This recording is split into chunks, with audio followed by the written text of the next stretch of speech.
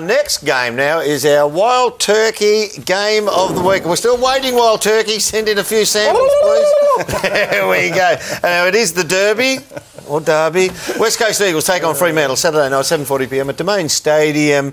We'll be over there. Dicko, let's have a look at the Eagles. Maston comes in for Bennell.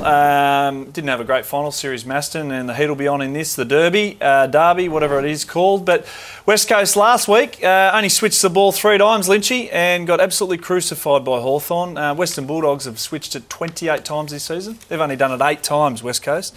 You stop them, you keep them on Little Burke Street, and they can only go one way, West Coast. So when they get it on their terms, they score heavily. So you say they want to play straight lines, or if you choke them up, that's all they can play? You choke them up, that's all they can do. They can't switch the ball. And they're in the bottom 3 for switches. I mean, Hawthorn switched it 11 times last week against their 3. So they just control the ball. And when you shift Dermott and Lynchy and Shorey, you shift your defence and you can pick your mark. That's how you find your holes in defence, and West Coast can't do it at the moment. So I'm off them at the moment. Tony Shaw, let's have a look at the Fremantle Dockers, please. Well, they made one change, and Clancy Pearce is out with a hamstring. De Boer comes back in. Other than Langdon, I'm thinking, where can they get some new names? Is there any young players in that group who can come into this group and help this side? Because at the moment, look, on the weekend, more disposals, more inside 50s, dominated their hit-outs with Sandyland. And that's another thing, 6 goals from centre bounce clearances. And Ross said after the game for 2 weeks that hasn't helped. You know, it hasn't worked for them, that they've been cruel by the centre bounce clearances. Sandylands is the best ruckman in the competition.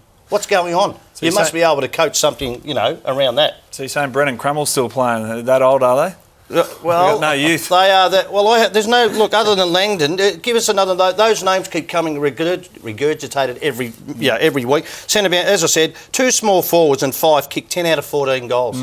You cannot relate to that to being a side who's played finals, preliminary finals.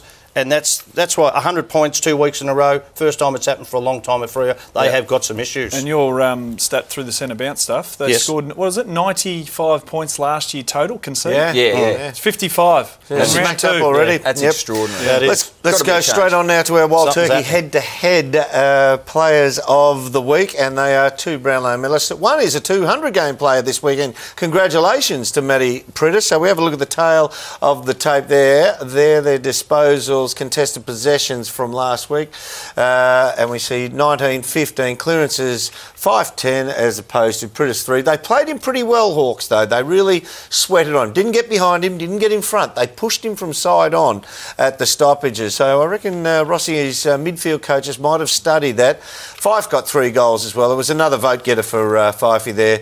Brownlow medalist 14 and 15 on screen there. He'll get 40 possessions this week, Fife. I think he will. I think Prittis will bounce back as well. He won't have a bad game like that this week, but it'll be a great contest. But I think 5 might be in for another big one. And he'll kick 4 because he'll go forward more against that defence. He'll have 4 and 40. 4 and 40. That's 4 votes. Well, he deserves 4 because that's what he's going to do. He'll tear this one apart. If they go head, vote for just making that up. If they go head to head, Fife will kick his, but he won't probably kick them. He'll kick them forward. Pritis because he'll go and rest down there. But Pritis will have 40. If they go head to head, because none of them put any defence into each other anyway. No, Pritis doesn't defend and Fife doesn't defend. Who's going to win? West Coast. West Coast, 5 goals. Yeah, West Coast. West Coast, but I am waiting for the Dockers to get a little bit of a grip on this new caper they're trying to engage in. I don't think it's going to be How long are they going to keep trying it, Dermot? Well, you know what? If they could win all their home games, apart from the Eagles one, and they could bank, say, 12 to 14 wins playing their old style, and they get to the finals, and like Jordan said, you got to come through Chicago. You've got to win games on the MCG to win a grand final. And the old style ain't going to win it out there. Yeah. And the same, literally and the new the same style, with and the new style mightn't get you there at all.